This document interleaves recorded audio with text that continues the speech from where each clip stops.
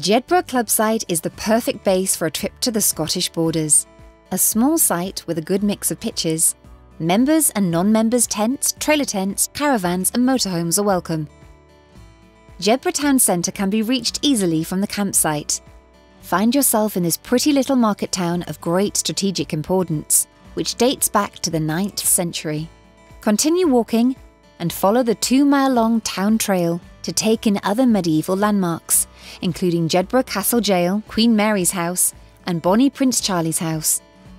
A short hop over the border in England, Kielder Water and Forest Park offers a range of activities, including walking, cycling, stargazing, sailing and canoeing. There's plenty of space, 250 acres in fact. However you choose to camp, our Jedburgh Holiday Site team looks forward to welcoming you on site soon.